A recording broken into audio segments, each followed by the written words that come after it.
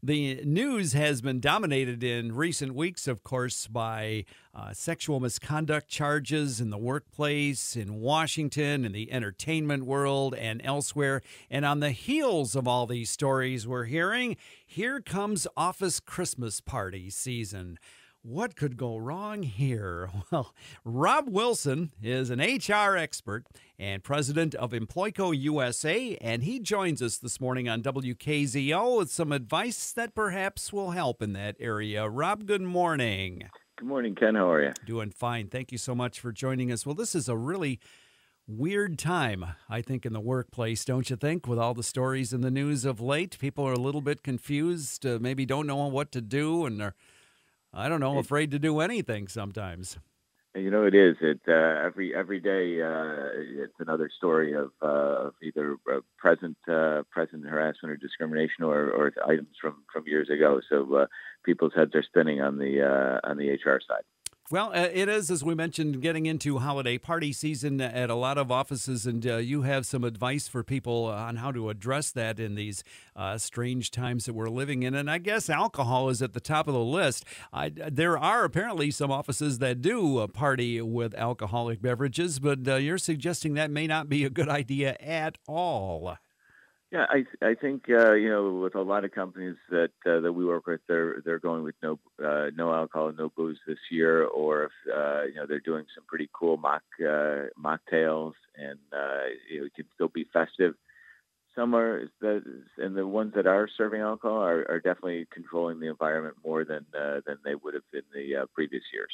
Ahead of any such office get-togethers, Rob, is it wise for a business to review its dress code policy? Absolutely, especially in the holiday, this time of year for holiday parties, you want everybody to feel welcome. You don't want anybody to feel uncomfortable. So I think you really need to take a look at what your dress code is and be black and white about it. You get some of these invites to holiday parties or events that say, city chic. What is that?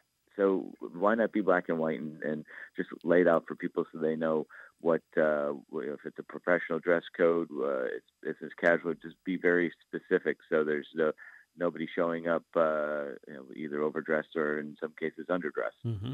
Back in the Thanksgiving holidays, there was a discussion around about whether it was wise to talk about politics at the Thanksgiving dinner table. What about that aspect of office parties? Should we just leave politics maybe in the locker somewhere? Yeah, it's hard to control what your employees and coworkers talk about, but I would try and steer clear of political discussions, whether it's the president or there's so much going on across the country, and people are still fairly divided. So I would try and just keep the topic off the table, or if it comes up, try and steer it to a different direction. Many companies engage in, and some employees as well, in gift exchanges this time of year. Is that wise? Is that something that should be viewed with caution? Yeah, I think if you're going to do it, you should still if you do the gift exchanges, we would recommend you really don't need to buy any. Employees don't buy something for your boss. The boss shouldn't be buying different gifts for employees. And just so you don't have any issues of favoritism, and on the gift side, we have some clients that do everyone brings a gift. You pick a number and you could steal the gift, and it's fun, but still give people some guidelines so you don't have anything off color.